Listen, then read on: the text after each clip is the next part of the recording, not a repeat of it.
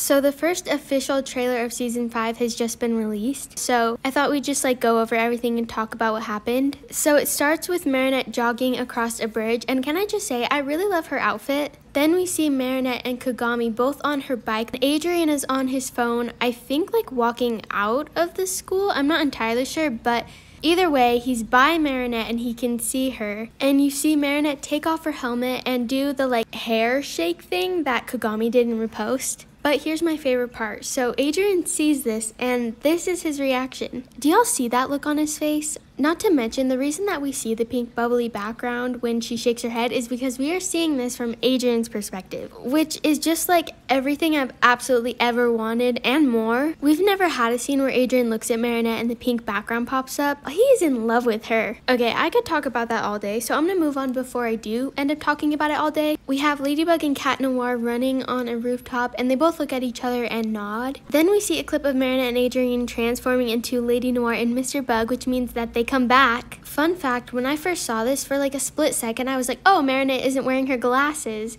And then I was like, wait, she doesn't even wear glasses. Yeah, I felt really dumb after that, but she just looked a little bit off, and for some reason my brain thought that it was because she wasn't wearing her glasses. Next we see Cat Noir cataclysming. Is that even a word? I don't know. Anyway, he cataclysmed some type of like light thing, which is probably the akumatized villain's power, whoever is akumatized. And Ladybug is behind him. It almost looks like she's like on the phone or something. I don't know. Is that just me? But then we see Cat Noir looking like he's about to like pick up some rope or something when he gets or almost gets hit, but Ladybug saves him. The next clip we end up going back to Mr. Bug and Lady Noir, and they are running and like stuff is like falling behind them. But yet again, we have another Lady Noir scene where they are running up to a building and Ladybug ends up like kicking the door down. I'm not really sure why. Next up is, yes, you guessed it, another Lady Noir scene. This is of Lady Noir sitting in front of the Eiffel Tower with a sunset in the sky, like always. But they are sitting further apart, and the reason that I think they're sitting further apart is just because, I mean, Cat Noir's been trying to get over Ladybug. I think maybe at the beginning of season 5, he's like really trying to get over her, so he could be trying to like create some distance between them. It's not because Cat Noir's not in love with her. He still is. He's just trying to get over her, which we know is impossible, but still. And it's not because anything bad happened between Lady Noir. I just genuinely think he's just trying to distance himself from her because, I mean, in his eyes, that's what Ladybug wants. But my little love square Lady Noir brain thinks that maybe Ladybug will end up trying to like get closer to Cat Noir, like she'll end up like scooching towards him or something. Kind of like she did in Kuroneko when he like sat a little further away from her and she like scooted towards him.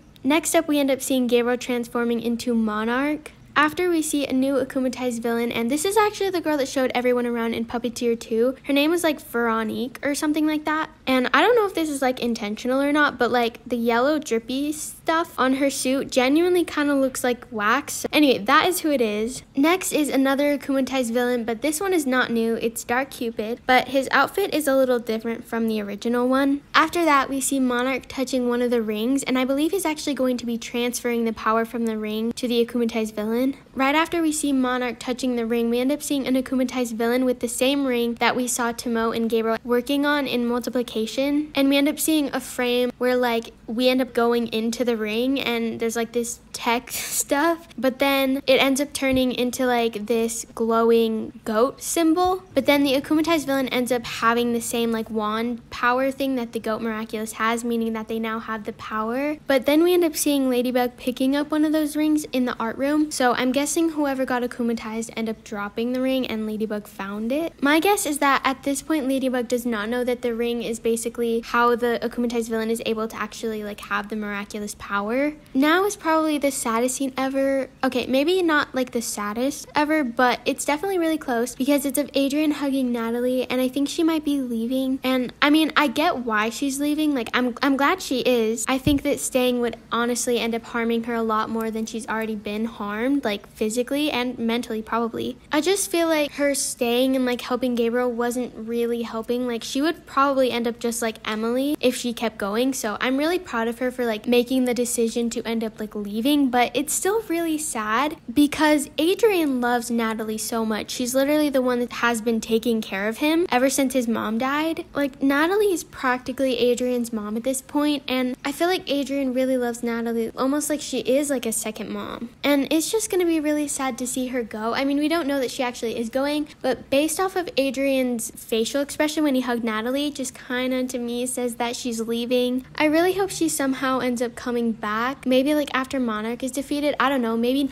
oh my gosh, wait, what if like Natalie ends up like adopting him? Oh, that's cute. Anyway, moving on from the sadness, lastly for the trailer we have Ladybug's eye, and she looks kind of shocked. I don't really know what she's looking at, but I guess whatever it was surprising. Honestly, my first guess would be that she's looking at her greatest wish, which leads me to the next thing I want to talk about. So these last two things I'm going to talk about aren't necessarily in the trailer, but I really wanted to talk about them. So this first picture spoiler is of Ladybug and Cat Noir about to kiss. Yeah, you heard me right. They're about to kiss. Now, the likelihood of them actually kissing is very low since this is Miraculous, but that's not necessarily my point. The point is, she wanted to kiss him. Basically, I saw this post on Instagram that says, if she really did get hit by Dark Owl with the Jubilation power here, then that means she desires to kiss Cat Noir, since she wants to defeat Monarch with Cat. If you guys remember, the pig Miraculous is the Miraculous of Jubilation. And if you guys remember Guilt Trip, basically the power shows one's greatest wish. So basically, if she got hit, that means her greatest wish is kissing Cat Noir. So the almost kiss we saw is probably a part of what's shown to her in her wish, which means they most likely don't actually ever kiss. It's almost like a dream sequence type of thing, and that's most likely why there's like that pink mist around them. But even though they're not actually kissing, it still tells us that she's in love with him. Like, how can you say you're not in love with him if your greatest wish is literally kissing him? Which, the fact that she's in love with him is definitely something we already knew, but maybe seeing this could be one of the factors that play into her actually realizing her feelings for him. Now, going back to the clip where we see Ladybug's eye, like I said, I don't know this for sure, but that could be a clip from like when she's actually looking at her wish. So like the reason that she's surprised or shocked is because she's literally looking at her and Cat Noir about to kiss. But lastly, we have a picture spoiler of Marinette and Adrian holding out their Miraculous, and they are crying, which is so sad. But if you guys remember the synopsis for Kwami's Choice, you guys know that Ladybug and Cat Noir are going to be giving up their Miraculous just for 2 episodes. Ladybug and Cat Noir aren't leaving forever, but it was kind of 𝚑𝚑𝚊𝚅's choice to have them do that, so that way they'd be able to like finally have a love story, because they couldn't have one before because of Ladybug and Cat Noir. So my guess is this is probably from when 𝚑𝚑𝚊𝚅